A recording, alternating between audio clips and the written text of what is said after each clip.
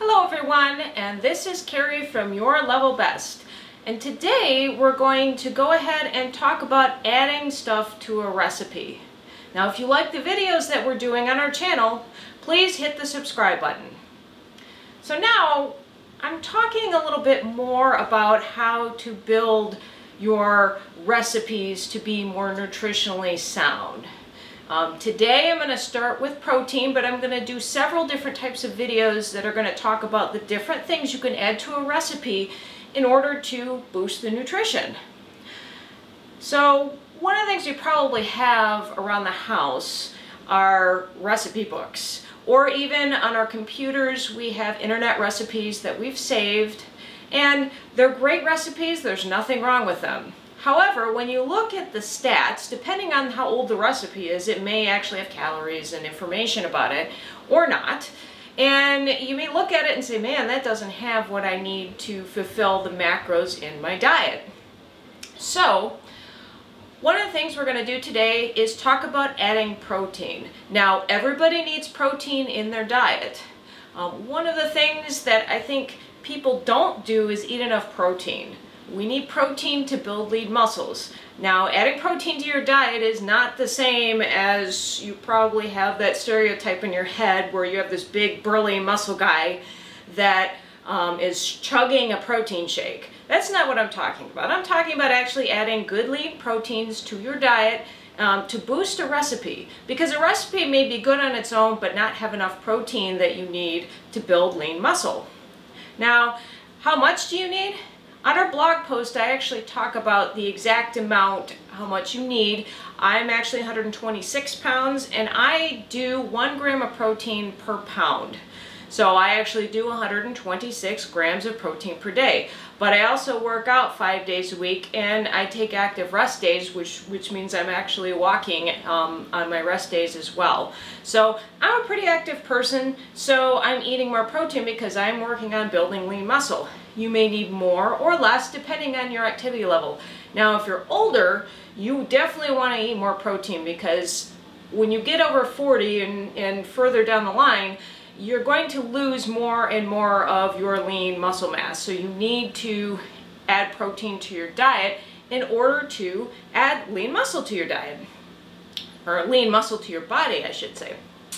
So what I'm going to show you today is how I add protein to a recipe.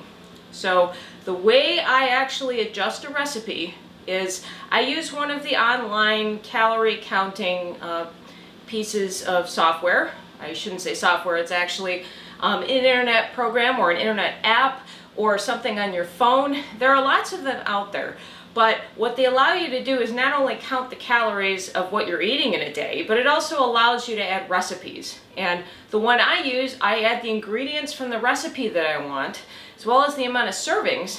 And I can actually play with those pieces in order to ensure that I'm getting the right amount of protein per serving. I actually go for about 20 grams of protein or more per serving because I want to make sure that I meet my protein needs for the day. Yours may be a little different.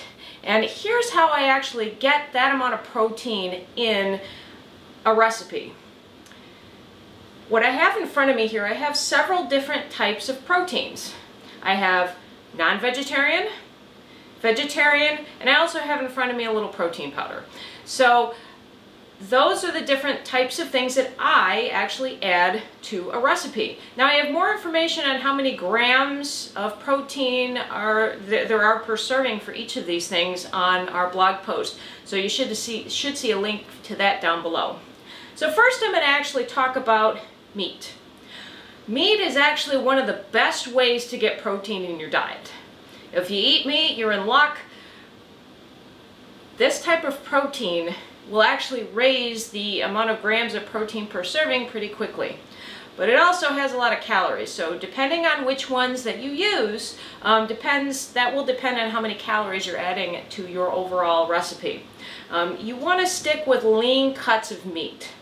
Right now I have in front of me here, I have some chicken breast. This is actually a good protein. It's lower in calories, lower in fat. It's a lean protein, easy to add to your diet. And if you cook it right, because I know a lot of people don't like chicken breast because it can be dry. There are ways to cook this so it's not dry at all. You just have to make sure that you only cook it till it's just done. Then we have here pork. I usually use pork tenderloin. This is actually a pork loin chop, but I use pork tenderloin the most. It is a more expensive cut of meat, but if you actually go to your restaurant supply store, a lot of times they have meats on wholesale, so you can actually get it a little less expensive.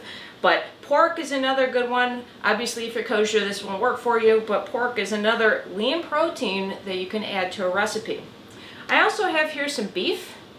Now, beef actually is one of the higher calorie add-ins. Even though there's lots of lean beef cuts, on the blog post I talk about using flank steak, but you can still use beef. Just have to keep in mind that it does add more calories than a lot of other types of protein, but it's low sodium.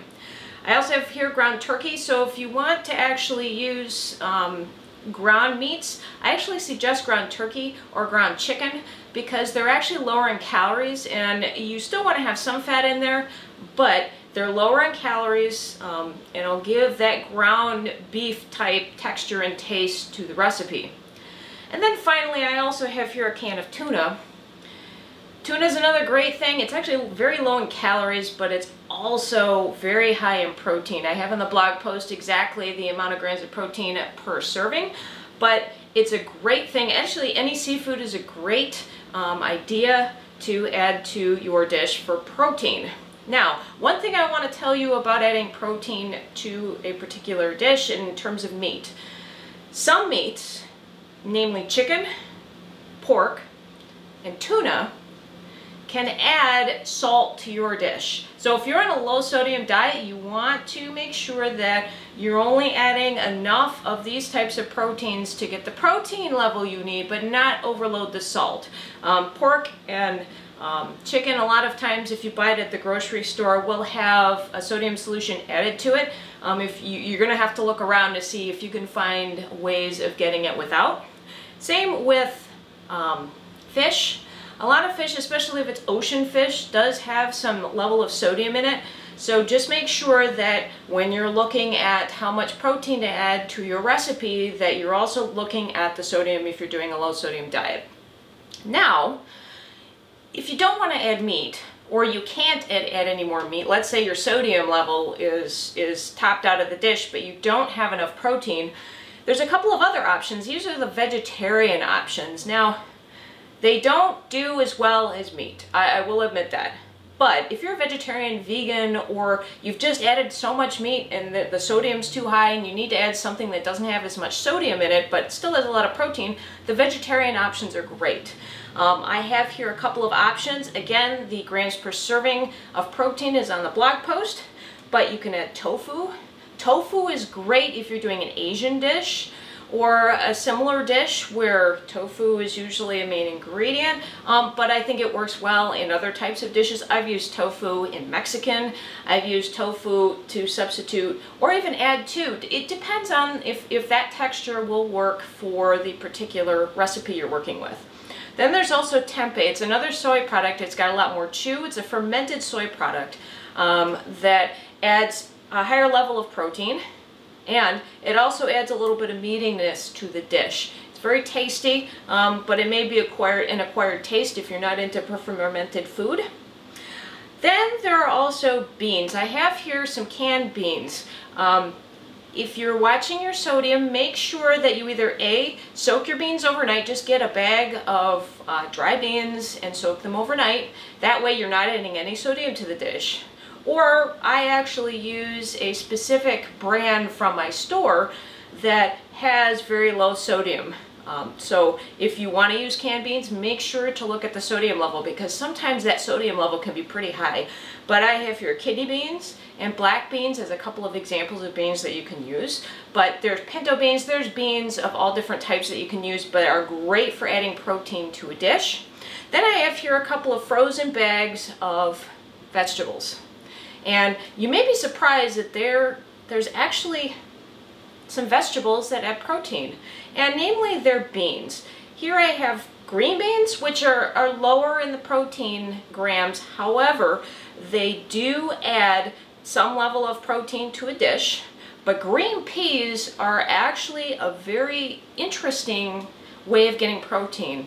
When I have to add protein to a dish, a lot of times I add green peas because they're low in sodium, they're high in nutrients and fiber, and they can really boost the protein level of a dish. And for vegetarians, that's something very important. And a lot of makers that do a vegetarian or vegan style of protein powder actually use green peas because it is such a high level of protein.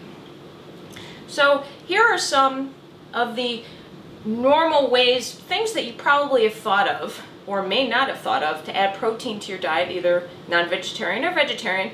But one thing I want to address here is what I have in front of me is I have a dish here of protein powder.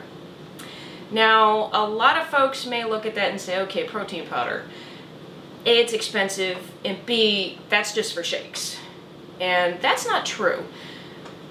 Protein powder is a very good way of adding protein to certain types of dishes because it's a powder. It's easy to add.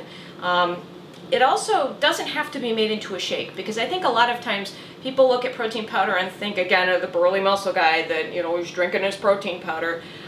I'll admit to you, I do not drink shakes. I hate them. They don't do anything for me, and I'm hungry after I've had the shake.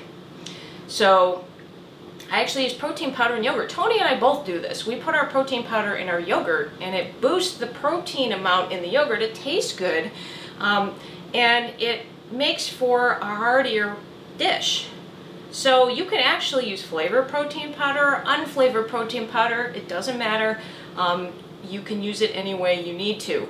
But a couple of things, just look on the blog post. I did talk about how you can save some money because yes, protein powder can be expensive, especially if you use it every day. But there are ways of actually saving money so that you're not spending an arm and a leg on protein powder because, you know, a 2-pound thing, depending on your brand, can actually be 50 bucks, which if you don't have a lot of money, that's a lot of money to spend. So I would recommend taking a look at the blog post exactly how I save money on protein powder. So you don't necessarily have to use protein powder, but I did want to mention it because it's something that's an option. There are always options with adding protein. So as you can see here, there are lots of options. Go with what you like and then add them to your dish. And so here are some ways to add protein to a recipe. I hope you enjoyed this video. Please leave a comment below. Let us know what you think. Let us know other videos you'd like to do. And see you next time. We'll have another recipe video coming up soon. Thanks so much.